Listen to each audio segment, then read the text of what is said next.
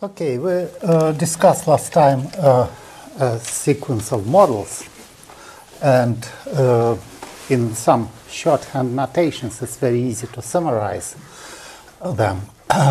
Namely, we start with the model where the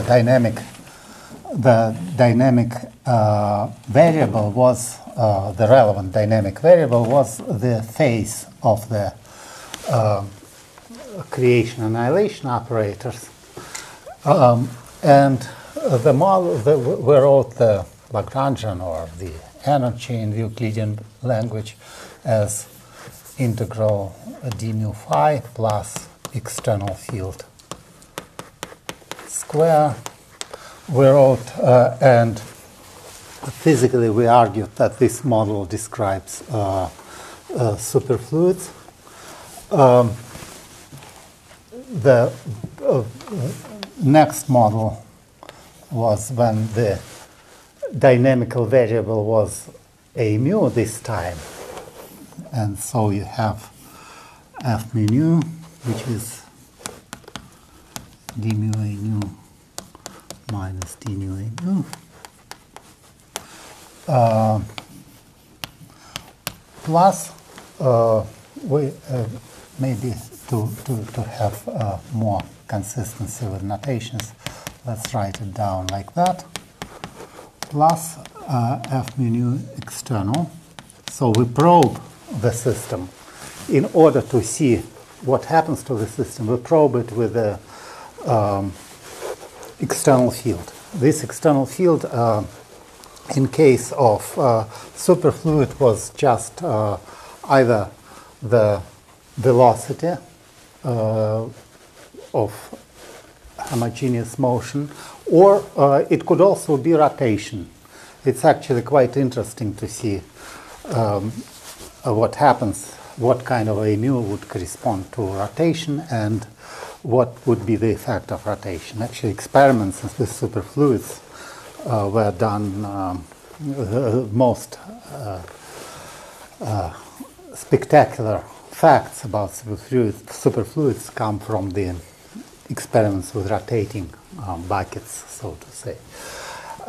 Anyway, this thing, square, this thing, as we will discuss quickly today, describes confinement. There are also higher models. You can now go as far as you like here.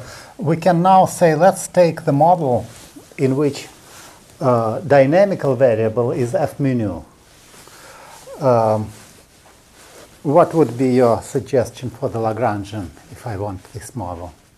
You see the analogies. So we start with dynamical variable phi, external field a mu, then we say let's take a mu as a dynamical field and f mu nu external field, and now we need the next step. What would you do? Take what? F mu nu, but what's the Lagrangian? What Lagrangian I should write in terms of, yeah, that's correct. I want to take f mu nu. Huh? What? Yeah, actually, you see, you probably notice here that this thing is zero. If it is zero, we have a mu expressed like that. If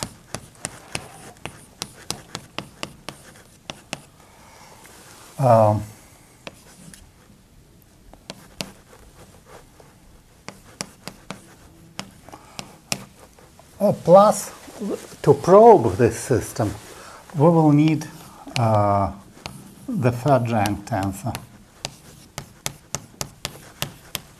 and so on. Now, this is, while these two guys we definitely encounter in nature, higher examples of this stuff, well, one encounters with this thing in string theory but there is no, so far there is no well-established application of those models. Still, they are very nice and very natural and so on. The models, by the way, all the models become non-trivial. This, as written, if nothing is added, it would be trivial models. But what makes them non-trivial are the instantons, namely the saddle point of the energy, which with finite value of energy, which are non-trivial. Let's remove for one moment the external fields. Then clearly phi equals 0 is a minimum of the action, but there are also the key point responsible for dynamics of superfluids and confining theories is the fact that there are saddle points in the action which are non-trivial, for which phi is discontinuous. And we saw that if you allow 2 pi discontinuity, then you get a non-trivial contribution. Then the partition function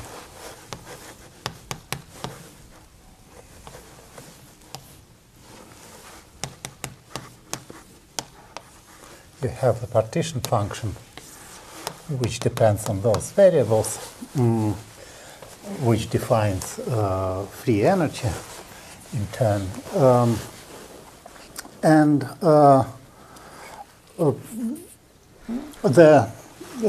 Those instantons, they actually sometimes cause phase transitions and so on. Also, they select special dimensions for each model. Here, the special dimension was 2. In this case, the instanton was the vortex, quantized vortex.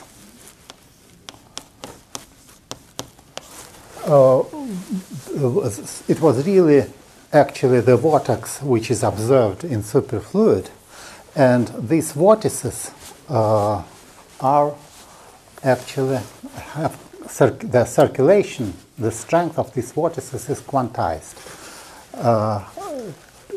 Remember why they are quantized? Why we have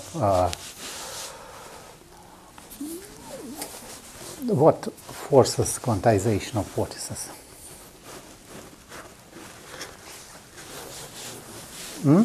What? Gauge transformation. Well, gauge transformation is automatic here, so it's not good. Well, something more than that.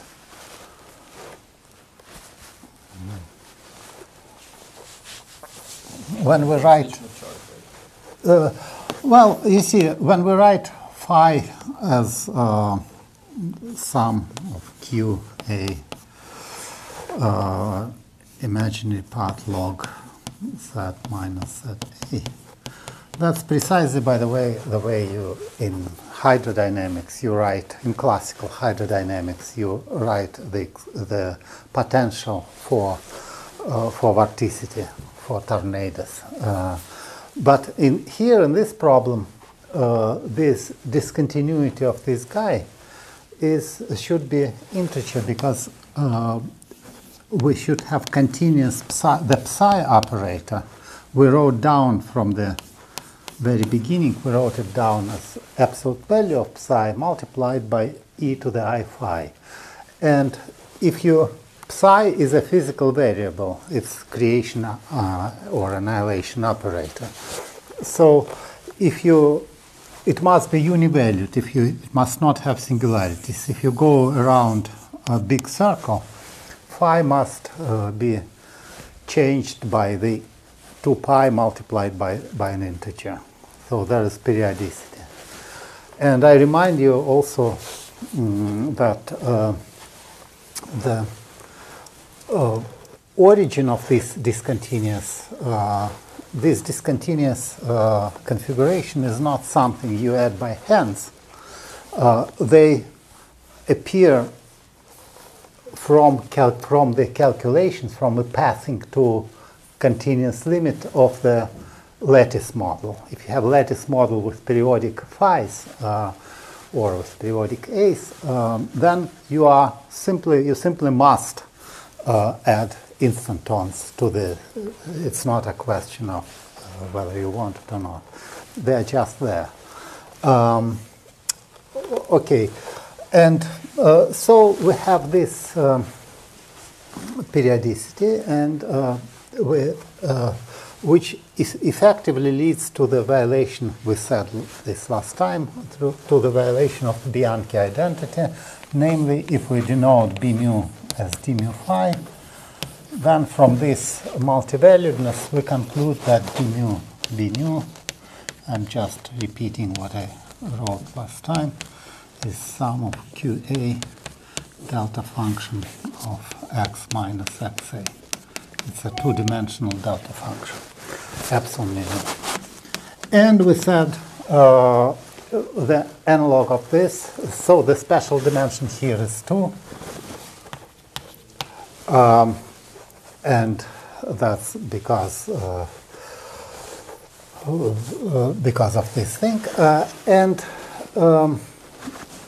you can also write this condition as d mu phi dx mu equal to 2 pi n.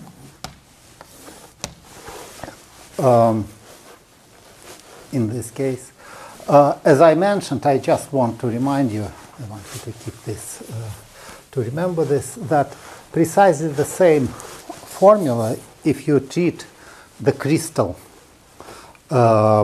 with defects,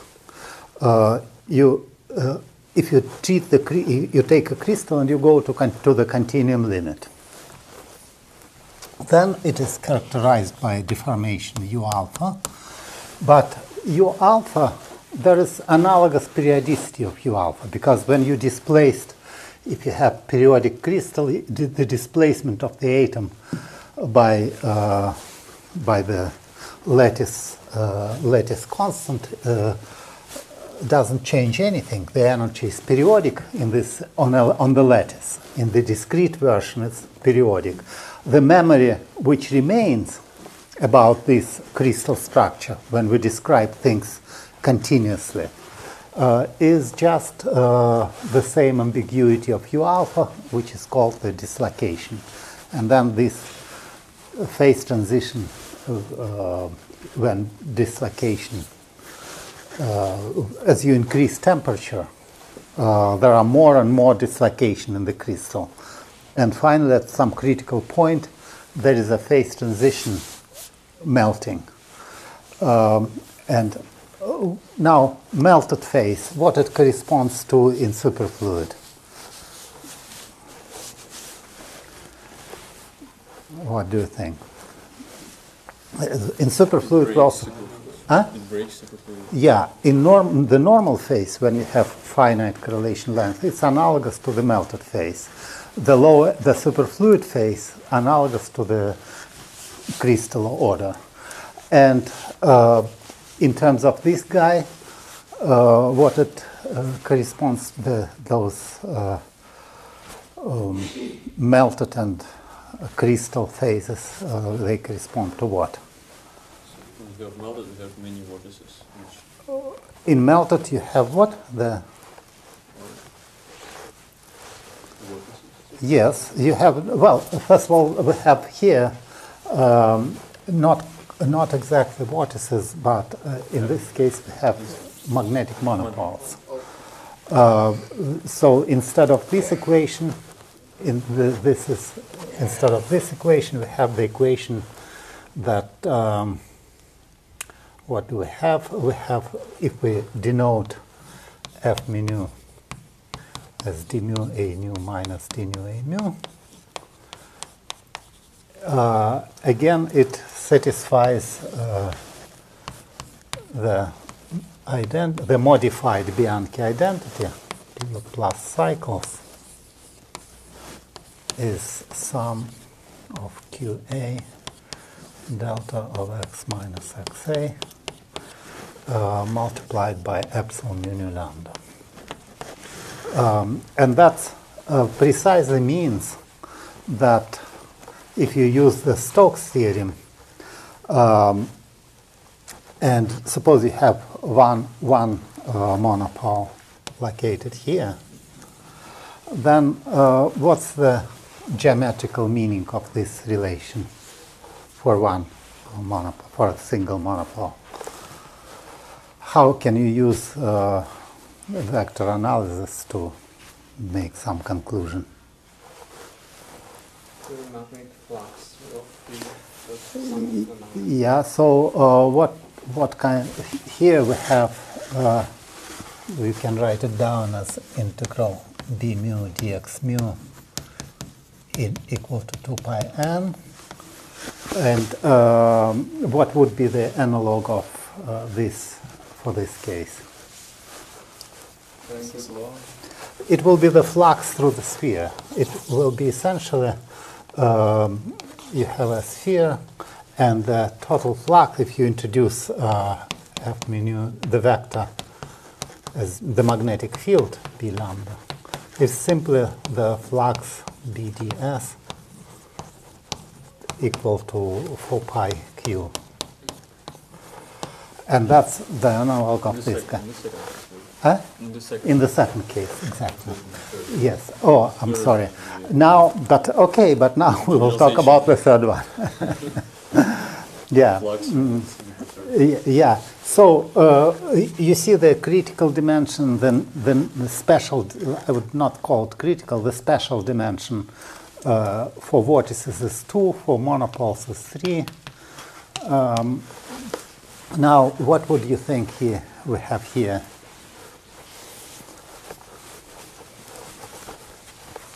In this case? Well, you have, again, you have the same structure, and if we write it down, this as integral f mu nu d sigma mu nu, where d sigma mu nu is the area element, it actually is very naturally generalized to this thing.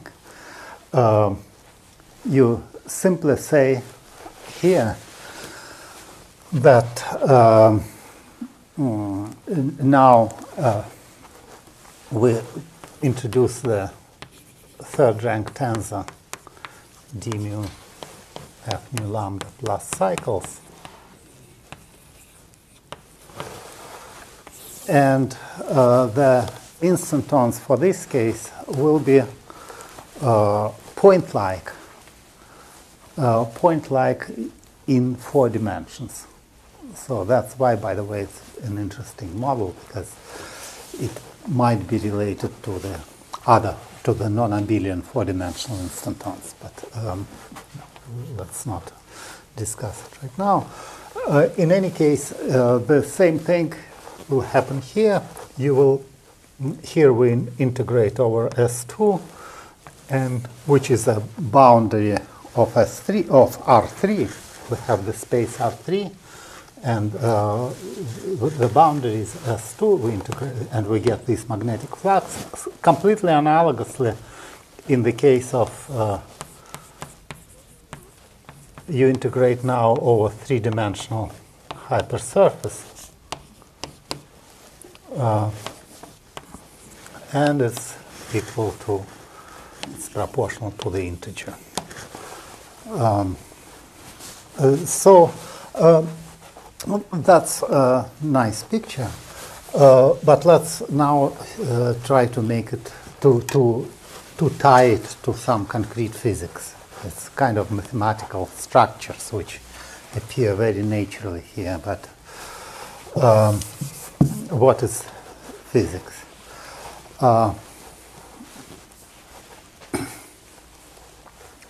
Well, as I said, for this case, there's no clear answer. The only thing I can tell, if some of you know details of string theory, they describe there's the NS5 branes, and if you compactify space to have 4 non-compact dimensions, the NS5 branes, they will be point-like, and they will be described by this antisymmetric field, but it's not far from clear that whether we can use it in some concrete physical question.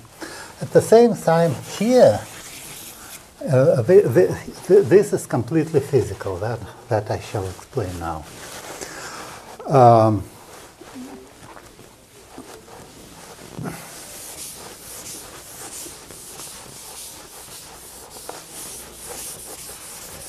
So last time I briefly mentioned that we get this effective action.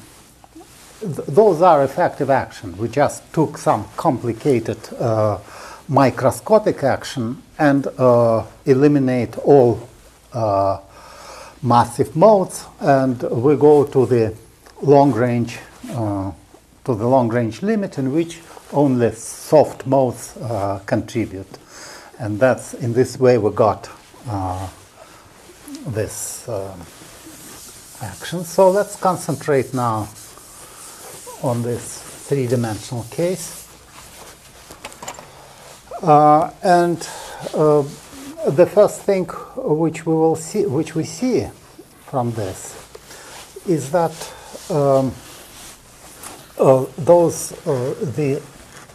if you calculate, we can easily calculate this flux from this formula. It follows that if you have this magnetic field B is proportional to Q, the charge of the magnetic monopole, X divided by X cubed. When you have several, they have just superposition. They have just sum QA, X minus XA.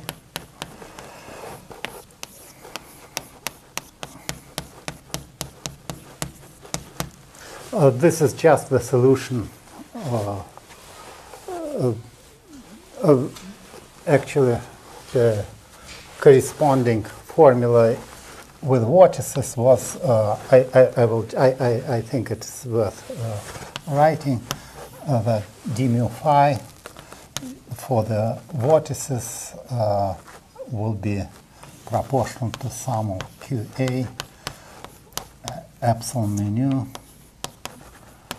X minus XA nu divided by X minus XA square. Notice that the phase is dimensionless, so it's proportional to 1 over x. This we get by differentiating the logarithm. I used to write the phi in terms of the imaginary part of the logarithm, but that's just this. And as I already mentioned in elementary hydrodynamics, this is precisely the expression for the velocity of a single vortex with constant circulation. It's a solution of the Euler equation, and you have ideal hydrodynamics. That's and those vortices, by the way, when there are many of them in classical hydrodynamics, they interact in an interesting way. There's the Kirchhoff equation which governs them, and so on. So they move in a very tricky way. In quantum theory, this is quantized, and this is the generalization of this formula. This time, the vector potential has dimension 1 over x, so the field strength must have dimension 1 over x squared. And you can continue as easily as I'm doing it here. You can continue and find the instantons for these guys. Very simple. I suggest it as a home exercise. You just find the explicit minima of this action. Now, the value of energy will be the following. When you integrate, it's integral b squared d3x It's just this magnetic energy. And when you take B square, there are two type of terms. First of all, you will get sum for A not equal to B, terms with contains QA and QB. And how would you estimate what else should I write here when I calculate the value of this energy? Dimensional analysis. Yeah, we can use dimensional analysis. You see it's 1 over x squared, 1 over x to the fourth. And so you get just the Coulomb interaction between these guys. And then there is a slight embarrassment when you look at the diagonal terms, A equal B. Because we get sum over A integral QA square integral d3x divided by x to the fourth, which is divergent. Now, what would be your explanation of how to deal with it?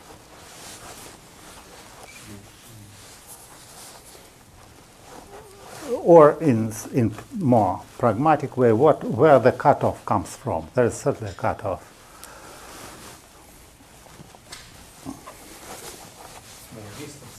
Yeah, but it's because we obtained it as a low energy limit from the lattice. You see? So there's just lattice spacing which enters here, and that gives us some self energy of a vortex, which is some constant. So the total epsilon is sum of some constant which depends on the lattice, QA square. So it takes some energy to create. This is the mass, the energy of the vortex of each individual vortex, plus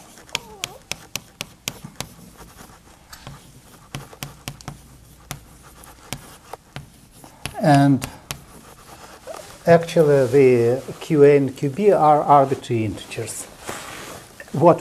If we want to calculate something, we have, for example, the partition function. We have to do the following procedure. It's sum over sum over QAs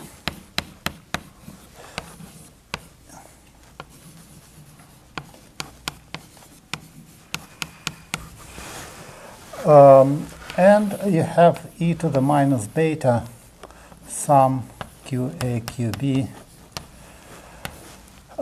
divided by RAB, and we have as it is, and QA are, in fact, turns out that what is relevant are QA and QB being plus and minus 1. Yes, I forgot to write it down. You are right. Product D3XA. So this is the class. We reduced the quantum partition function to the classical partition function of a plasma. You have just a plasma which consists of plus and minus charges, and it's just the classical partition function, classical free energy. Logarithm of it is a classical free energy for this plasma. And now, as you can be sure, there is a plenty of things which are well known about the plasma. Namely, if you have, what would be the difference if you have some dielectric of some insulator and you put an electric charge inside? What happens to Coulomb interaction? Suppose you have two charges inserted into an insulator, plus and minus, how they would interact. With a dielectric constant. Exactly, with Coulomb dielectric constant. And now it will be still the Coulomb law, just some. Now let's suppose we have the dielectric constant comes because of the dipole screening. Now, when you take this case and you insert two charges in the plasma, what will happen here? Yeah, so what will be the interaction? What kind of interaction? Yeah, right. And you see this from mean field approximation very simply. It's called Debye screening, yes. Now I don't have much time to discuss it, but this Debye screening is extremely important. It tells you that in our system there are no long-range order, but everything has some effective screening, effective mass. How to describe this? Actually, a good way to the Debye method consists of the following. You introduce the electrostatic or magnetostatic potential, phi of x, and you write down the equation, the Poisson equation, that this should be equal to the density. And for the how to find the mean density? What I'm describing is precisely the mean field approximation which we discussed at the beginning of these lectures. Now you are saying, so in our plasma we have the distribution of density, and we have to figure out what would be the average density at a given point, how it is expressed in terms of scalar potential. You can say, of course, what you do know is that rho of x is sum of QA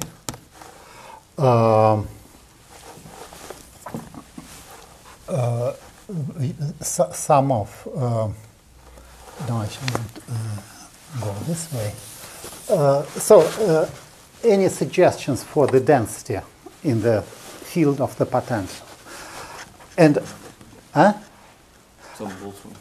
yeah, there is a simple familiar formula. Suppose we have a gravitational field, and we study the potential gravitational potential. There is the barometric formula, which tells you that if you have potential energy U of x, then density of particles, density of the atmosphere at the point x is proportional to e to the minus beta U of x. That's the barometric formula. So now I want to use the similar formula here. It's slightly modified. What would be?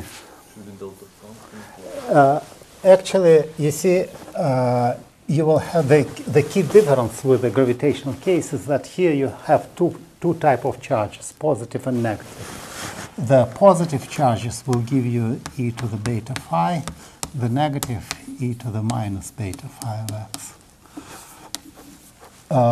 So you get this Debye equation, and that can be justified that it's right approximately. Delta function, well, if you want to add an external charge, which delta function you have in mind? So now x is at the center of some charge, right? Oh, no, we do it this way. We write down, instead of this, we write it down as e to the minus beta, sum QA phi of xa. Now, the as it is, and there is the term e to the minus epsilon square. Now, in principle, this is the contribution to the density. Right, but from the first term we have delta function. From this one? There is No, it's, I don't think so. I don't know. No, I don't. I think that's the equation. If you have an external density of charge, of course you have to add it here. In any case, let me proceed here. It's just the way to treat this. There are many methods for working with this. In particular, remember at the beginning of the lectures, I described for you the representation using functional derivatives and Feynman diagrams. You can very well use this here, and you can estimate the error and find that for large enough beta, Debye approximation is accurate, and there's no phase transition. That's quite interesting and amazing. That the plasma for any beta screens, Debye screening is present always in the plasma in 3 dimensions. In 2 dimensions, it was different. If you have 2-dimensional Coulomb plasma, then there is a phase transition. And now I'm asking you the question, what will happen, what physically it means? What do you think? We see that we are, first of all, the analogous phase where we have a finite correlation length. We have finite correlation length. The charge is screened, and it's if you calculate its interaction energy of 2 charges, they are exponential, as you said. And it's always, which phase is it? Is it the phase of confinement or deconfinement? I would say second. Well, not quite. It's deconfinement for magnetic charges, but it will be confinement for electric charges. I will explain this in a moment, but I want to give you first the intuitive argument, and then we will derive it.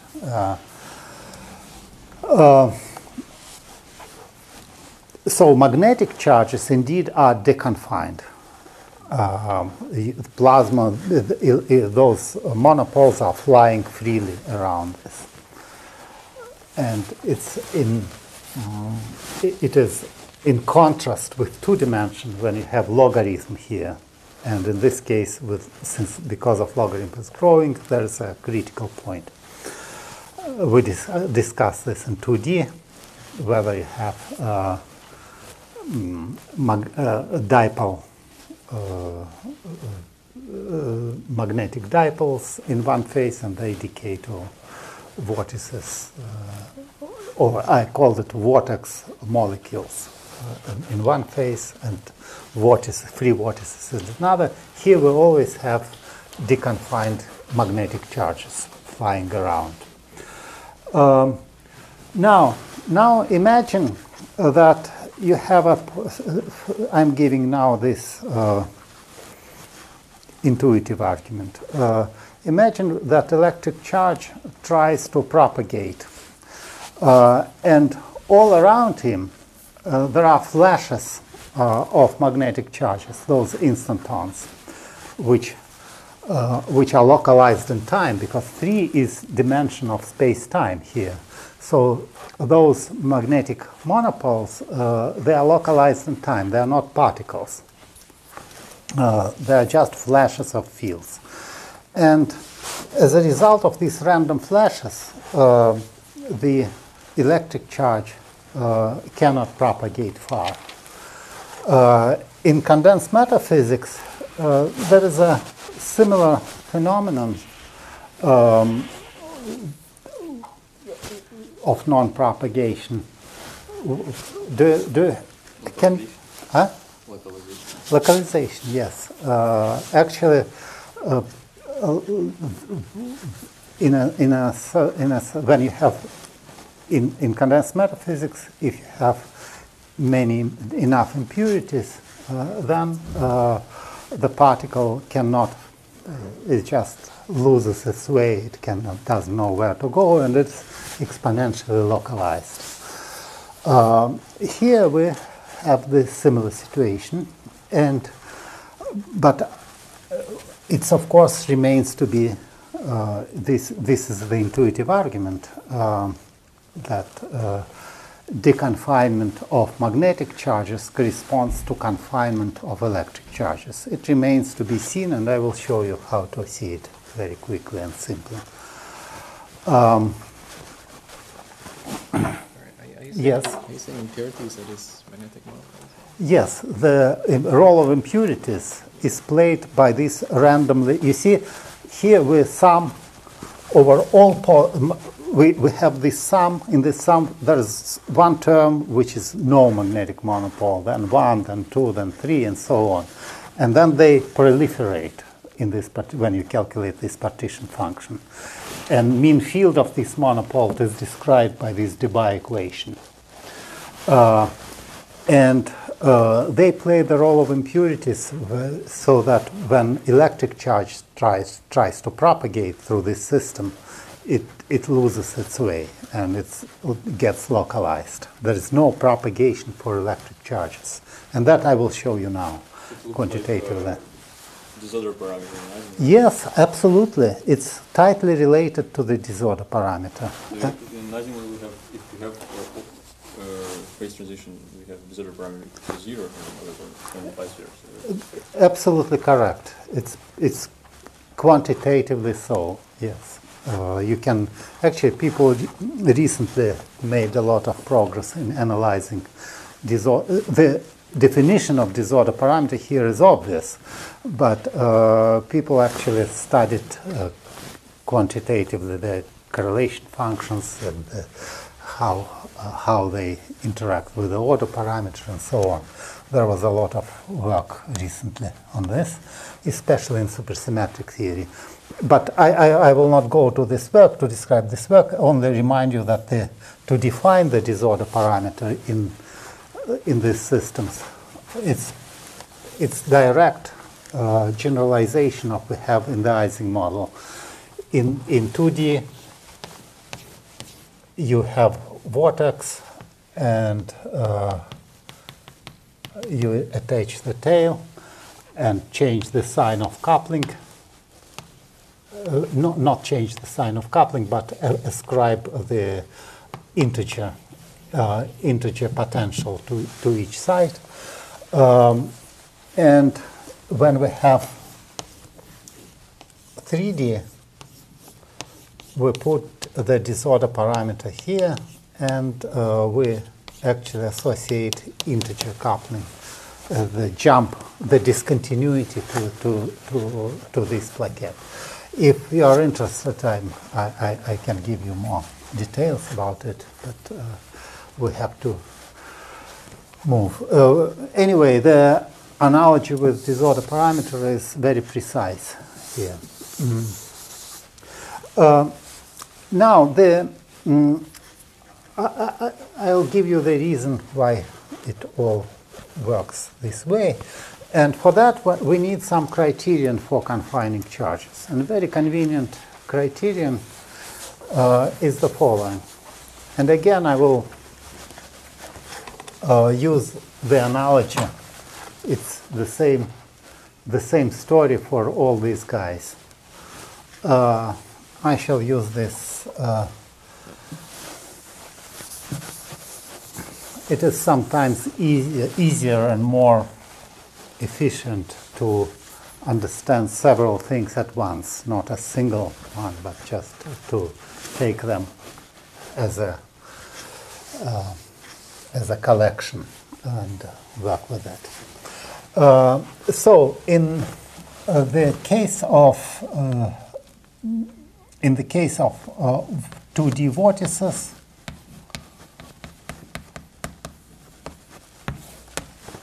we have to calculate the correlation function. The simplest correlation function is this. It is just the correlation if we have red arrows here. It's just the correlation between the scalar product of the real part of it will be the scalar product of the arrow here and the arrow somewhere here. And that's G of R. And what vortex contributes here is the contribution of a single. Let's suppose that we want to calculate the contribution of a single vortex. That's one vortex. So we have 2 points, 0 and R.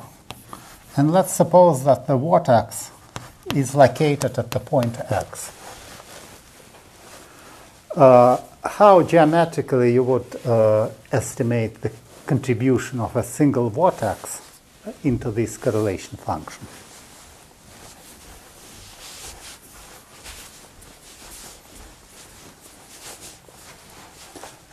Remember that the vortex was basically the classical phi for a vortex was well, it was imaginary part of the logarithm of if it is at the point y minus x in complex notation. But what it means actually, really, it simply means that if you have a vortex at the point x, the classical value at the point y is equal to what? What is phi classical at y? This is the location of the vortex, and this is the point of observation. And I want to know, it's just the angle. You take an arbitrary, it doesn't matter angle relative to what. Because if I take, so we can just as well consider the angle relative to the arbitrary axis. And it doesn't matter because in the difference, if you change axis, so now geometrically figure out what you should do here to take to get a contribution. No, what I would need to do if the position of the vortex, what? Yes, exactly. You take this, and this is this angle. And it. How can one easily see this?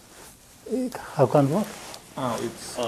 Because you can just exponentiate this, the classical. I mean, how do you easily see this? That it is the action. Yeah. It's more or less by definition. That's important to understand. That's simple and important to understand. You simply say that I'm calculating at the saddle point. It's phi classical at 0 minus phi classical at r. Right. Phi classical at 0 is the angle. Let's agree that there's some fixed axis, and this is the angle relative to this one. This is relative to this one, and since there's a difference, you get just this. So it's just this angle, and it is actually the contribution of one vortex to the correlation function will be the following. It will be e to the minus some constant q square if the vortex has vorticity q, e to the iq alpha of let me see, of x minus alpha of x minus r. And that will be simply the logarithm of the ratio. It will be in complex notations, it will be log x divided by x minus r and imaginary part of it. What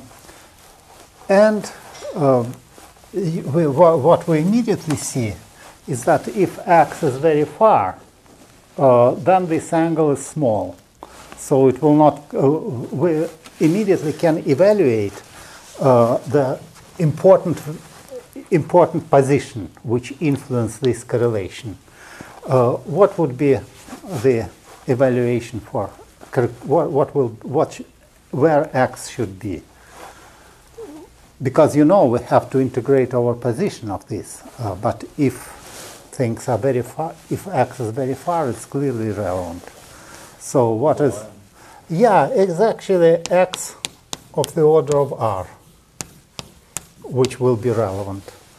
And that will give us the following contribution. Again, you can have some practice and calculate it carefully, but I want sometimes qualitative estimates are much more illuminating than exact calculation.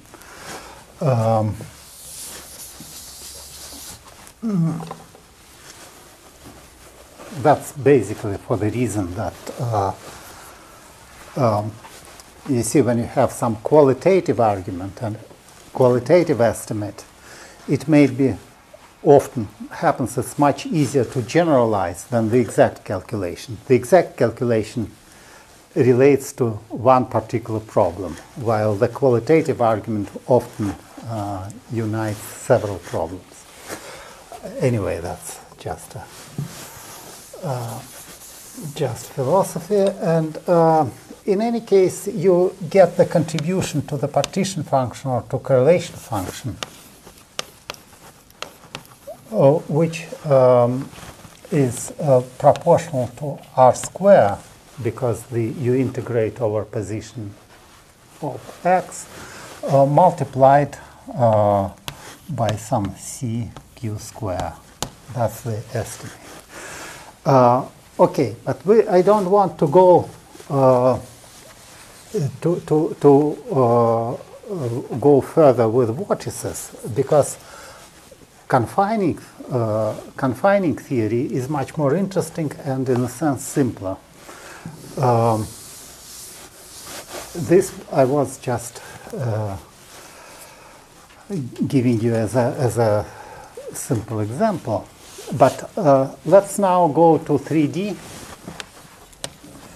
And the first thing which we have to decide is what kind of object we want to calculate. What kind of object corresponds to phi of r minus phi of 0 in 2D. In 3D, we need something which depends on the vector potential, some correlation of vector potential. Well, one thing which we can calculate, of course, which is not, well, it's fairly interesting, but not the main thing. We can calculate the correlation function of gauge invariant quantities like f mu, f lambda, gamma. But the best correlation function, which really tests confinement, deconfinement, and the presence of string, is what is called the Wilson loop.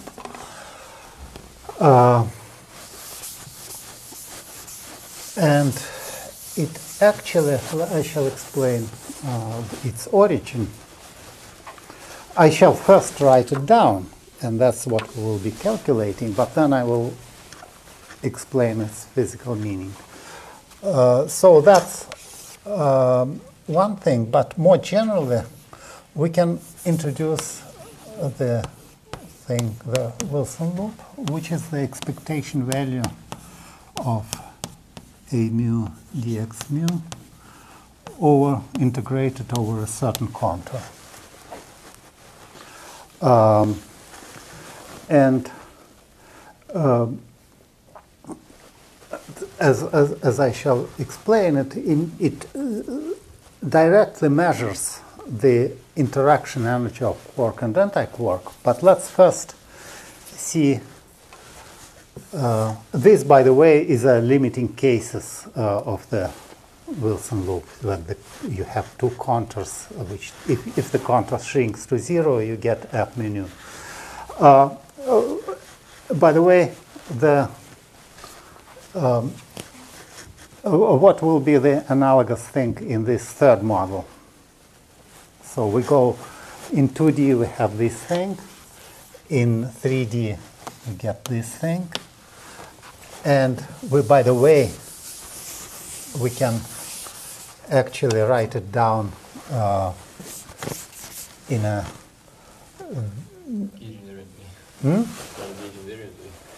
Yeah, it is gauge invariant, but let's also write it down in this way. It's e to the from 0 to r d mu phi dx mu. In 2D, it is what would be the corresponding formula in 3D? Exactly, yes. So we have F mu nu d sigma mu nu. With the condition that over the surface S, and the boundary of this surface S is our contour C. Now in this case, it's now quite obvious that what will replace the Wilson loop in the third model?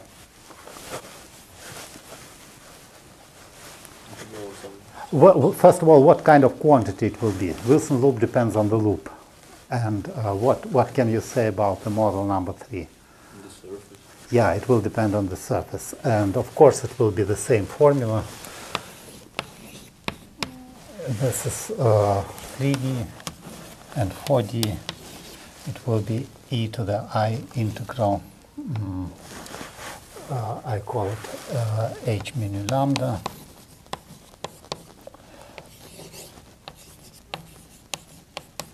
So we integrate over three-dimensional surface, and the boundary will be two-dimensional surface.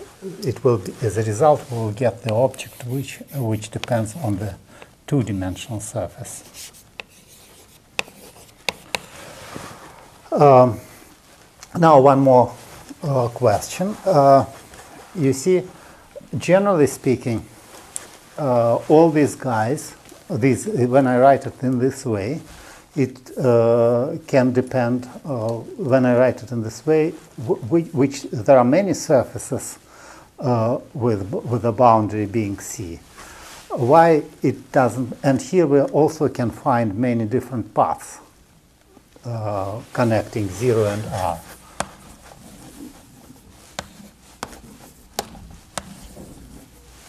So why it doesn't matter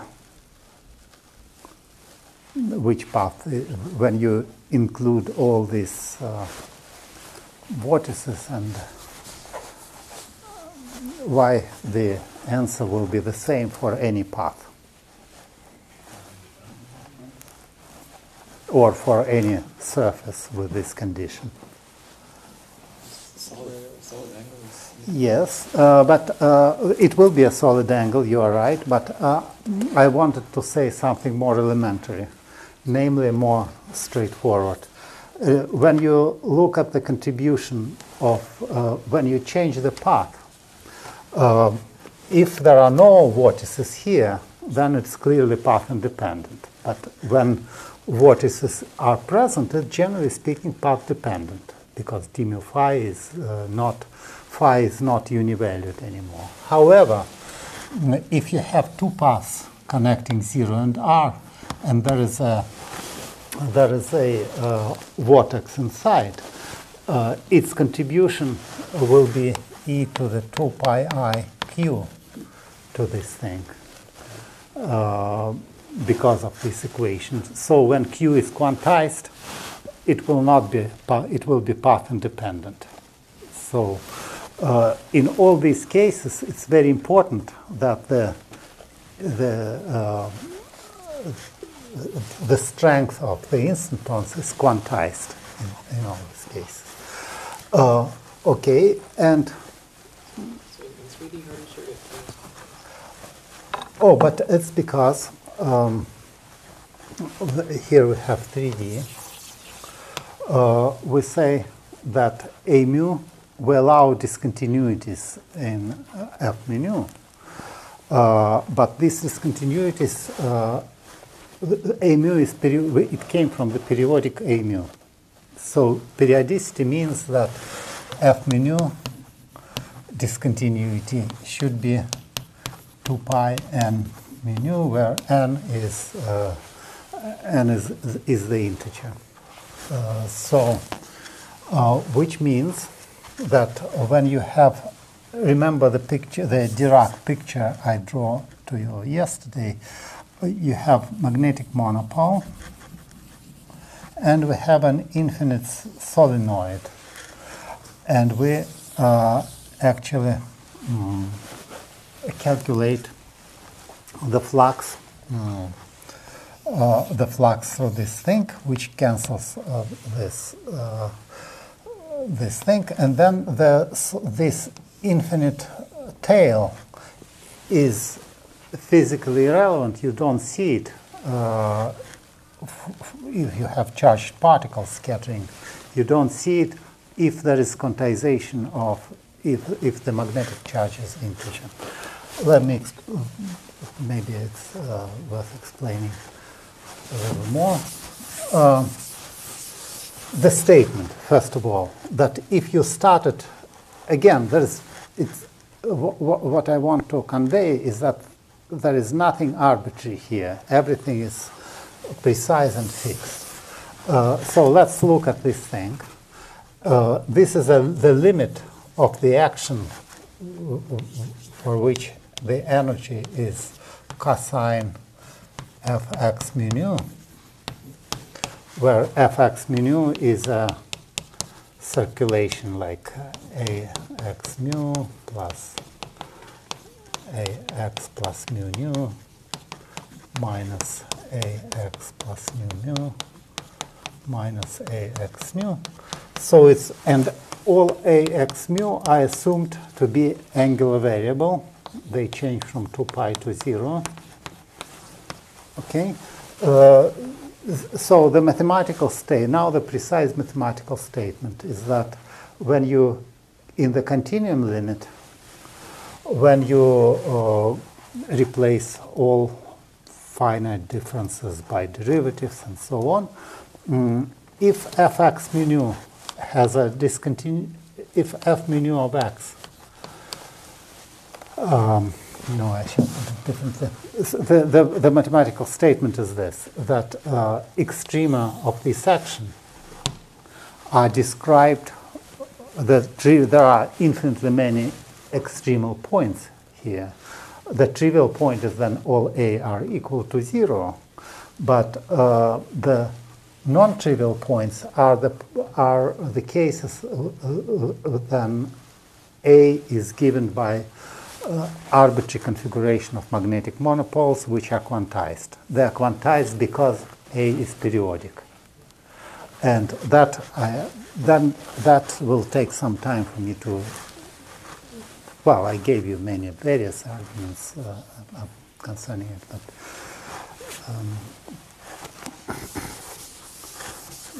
so that's very important that they are quantized. And you can view this either as a consequence of, well, maybe it's so important I should give one more argument.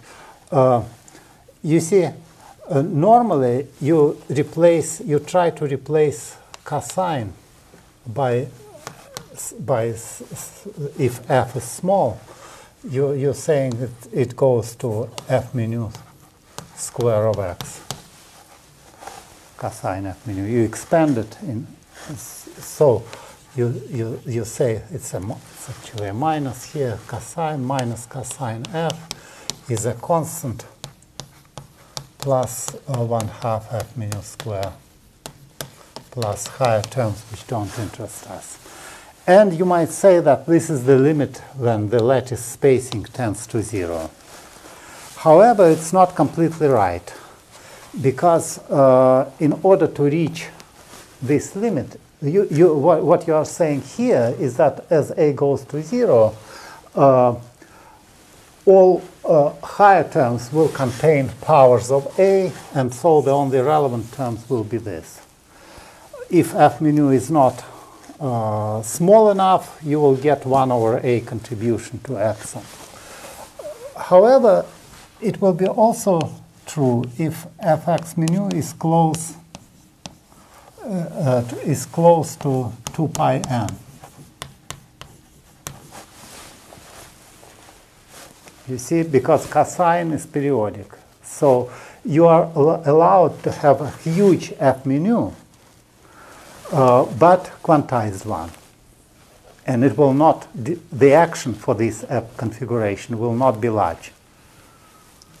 Okay?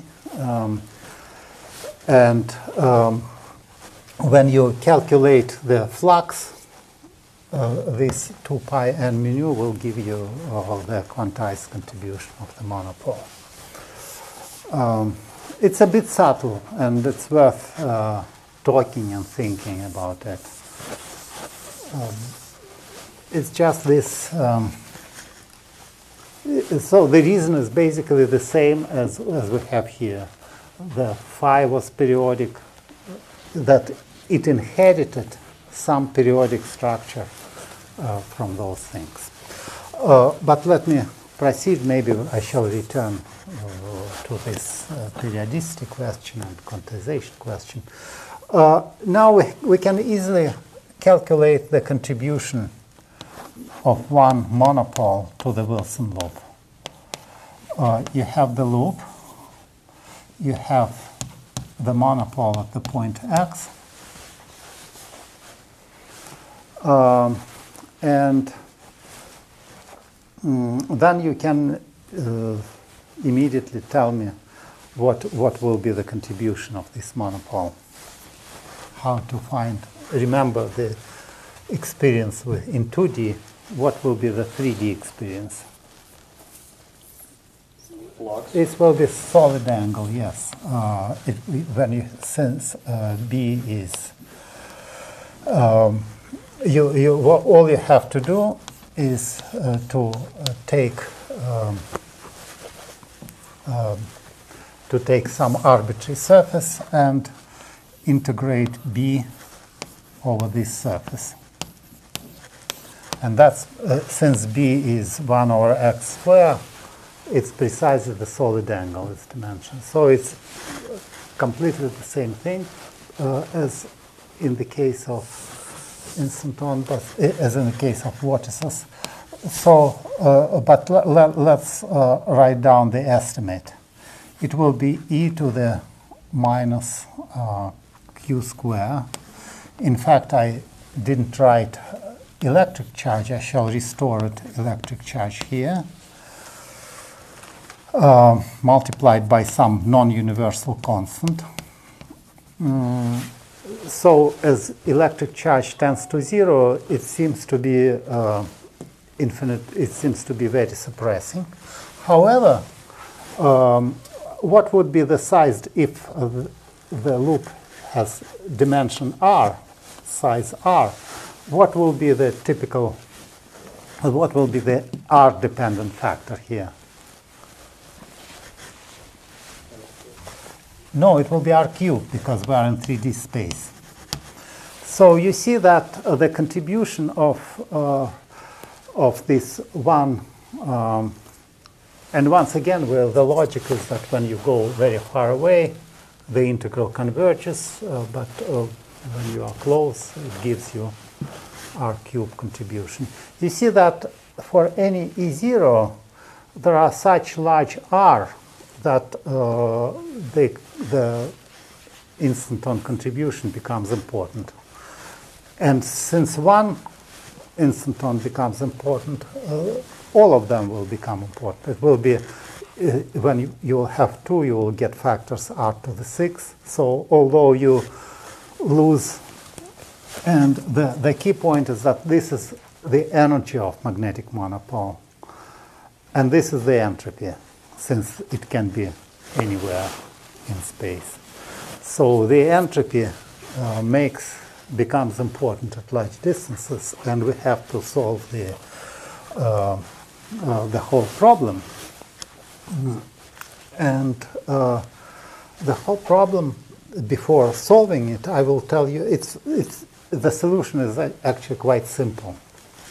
In this plasma, it will boils down to, although you may already foresee it here, it boils down to placing a double layer inside this plasma and using Debye approximation. So all will be quite simple, but we need first, before looking at the solution, we need to understand the physics of this Wilson loop.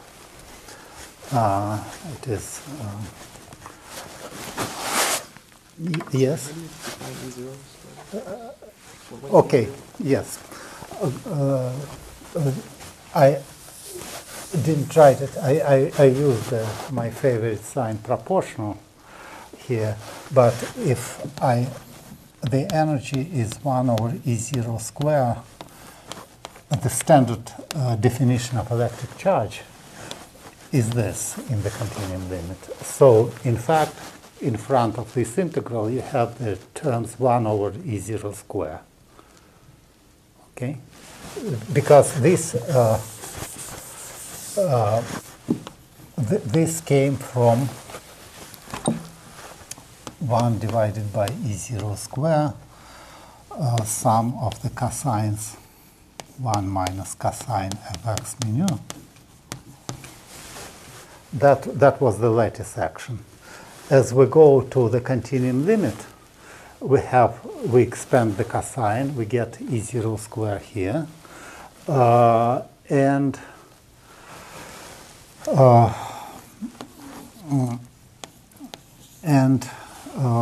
then we will have when you have magnetic monopole, F mu for magnetic monopole is epsilon mu lambda q epsilon mu lambda x lambda divided by x cube. And so the self-energy of each monopole will contain q square, E0 square, and multiplied by some non-universal constant. That's the self-energy. And this self-energy defines the Debye screening radius.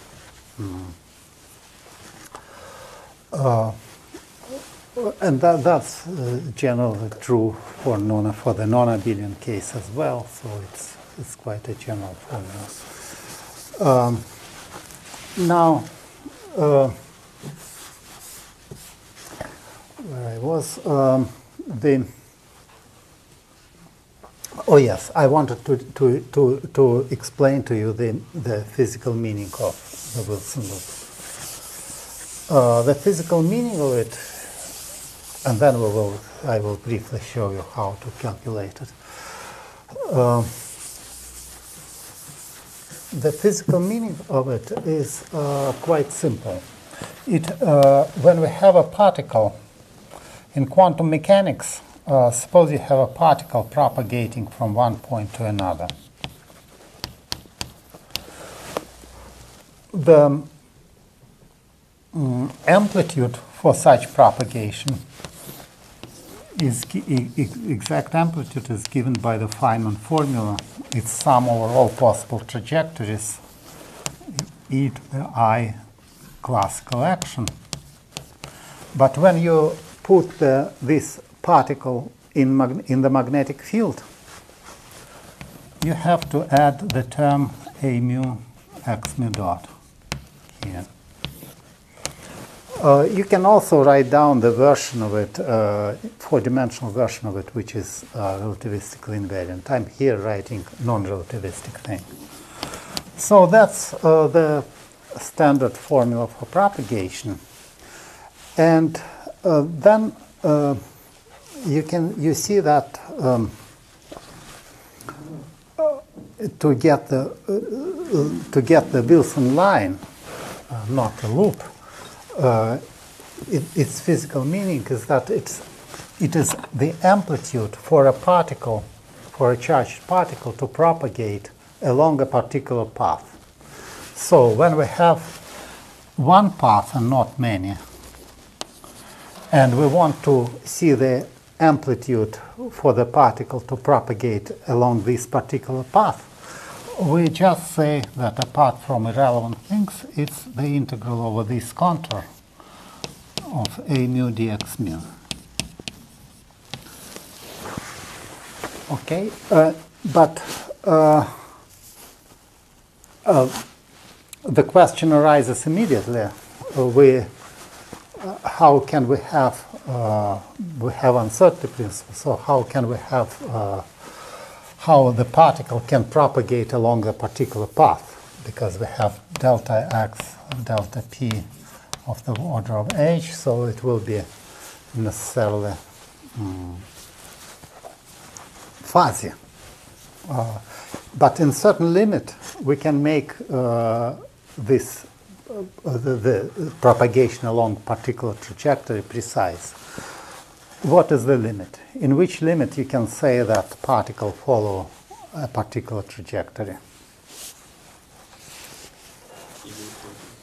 Well, p goes to, you see, you need coordinate and velocity well defined both. From this, you see delta x, delta v is of the order of h divided by the mass of the particle. If the mass goes to infinity, then in this case you have x and x dot are well defined at a certain point. And so from this point of view, it's clear that the Wilson line describes the propagation of infinitely heavy particle. I shall explain it. It's very important to understand, and I shall explain it in a different way. So it's like studying like the behavior of heavy quarks in QCD by studying Wilson loops. Yes, that's right. And I want to explain this. We will need it in gravitational case also. Normally, you have a propagator, a relativistic propagator. Suppose you calculate some diagram or something, and you have a relativistic propagator p minus k square, and we have the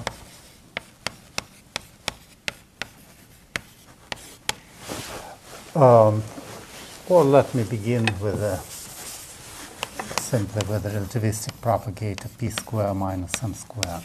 The first question which I want to ask you is how to go to non-relativistic limit in this propagator. So the propagator is p0 square minus p square minus m square. Not quite, but you don't get, in this way, if m goes to infinity, you don't get a non-relativistic propagator. So what should I do to go to non-relativistic limit here?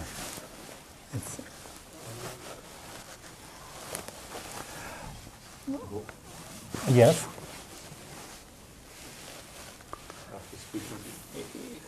Heavy particles are usually non-relativistic. Yes, yes, but to see it from the diagram, you need to do the following. You have P0, m plus epsilon, okay, and now we have the propagator becomes proportional to 1 divided by epsilon minus p squared divided by 2m. Now this is, however, is not yet what corresponds to Wilson loop. It's non-relativistic particle which is not following a particular path.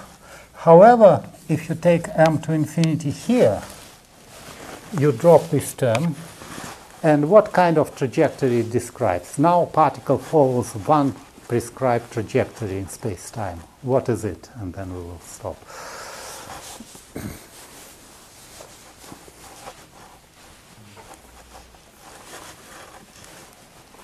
So which trajectory is described by green function, which is simply epsilon plus I0?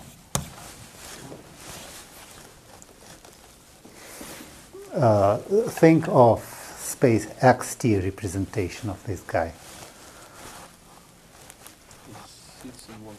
It sits in one place and propagates in time. And analogously, we can deform it and get a propagation along the arbitrary contour. Okay, let's stop here.